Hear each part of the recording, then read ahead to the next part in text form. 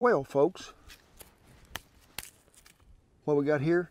An onion. They have got so many great healing properties to them. When I was little, my mother would take that knife, cut that onion in half, quarter it one more time, and sort of peel it out.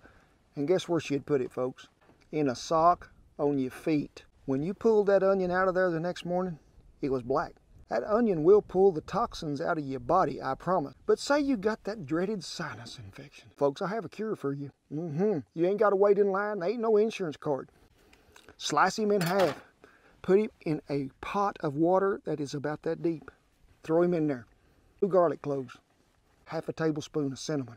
Let it boil till that onion is completely just fell apart. Let it cool for just a minute. Take that pot. Set it right out there in front of you. Breathe that in for about 15 minutes. Just take your time. Deep breaths. That stuff just get in your system. It will help